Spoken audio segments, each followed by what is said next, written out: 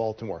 Baltimore City Police have arrested a 15-year-old boy and charged him in connection with the videotaped beating of a civilian employee of the police department. This was last week on Albemarle Street. This videotaped beating with street cameras capturing the attack by 3 people on a lab technician for the police department who was walking out of work. City police say a 15-year-old boy has now been arrested. The arrest happened at a convenience store in Columbia in Howard County. Police say the arrest was a direct result of community outrage and help from residents. There had been that reward of more than $30,000 for information leading to an arrest in this attack. Police say they are still looking for the other 2 people in this video. The victim of that beating released a statement about the arrest through the Council on American Islamic Relations. It reads, quote, "I'm glad that the suspect is in custody so no one else is hurt." He continues, "From my personal point of view as a Muslim guided by my faith, I forgive them. Law enforcement is handling the case and justice will run its course."